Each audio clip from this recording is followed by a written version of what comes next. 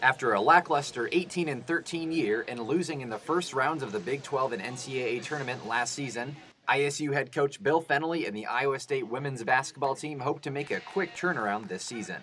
The Cyclones have 3 seniors, all of whom have been with the program since their freshman year. This season, the team will look to Chelsea Poppens for leadership. Fennelly says Poppens has possibly had the biggest development of any player he's ever had at Iowa State. We recruited Poppens, just a hard-nosed, athletic, competitive kid, and she's still that, now with basketball skills. She's competitive, she challenges herself, she wants to get better, whatever it takes, she accepts coaching. Poppens averaged a double-double last season and was selected to the preseason All-Big 12 team.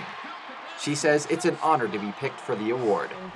It puts a lot of pressure on me, but I'm willing to accept it and step up to the plate and hopefully improve even more this coming season.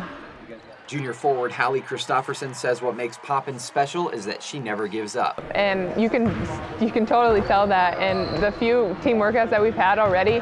Like, she's already established herself that she's going to be that person again, and she's going to be the one that's always the hustle plays and the dirty player, you could say. And that's just something that everybody admires about her.